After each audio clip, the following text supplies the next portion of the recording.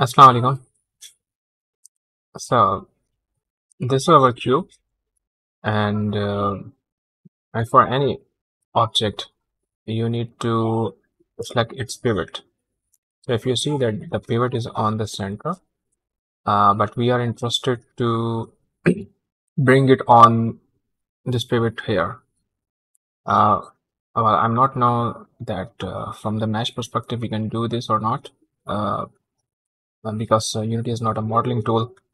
But with a hack, we can do this.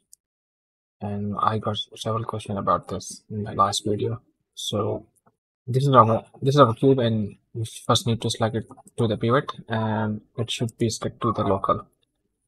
And now we have to create another object, and let me bring this to this corner. For this, you can go to the nearby of this position.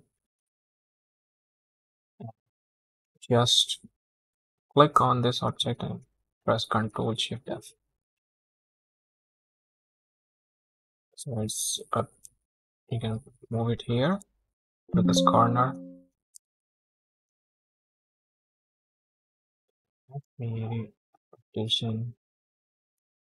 So this is now at this corner. If I bring my this cube to the chat, and now the second step is to just rotate it.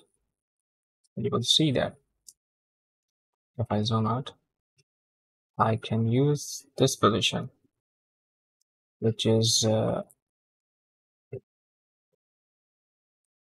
working as a pivot. So I'm not directly changing it, the cube, the original object, but I make a parent, and then I'm using this. So make sure your settings are same to follow this tutorial.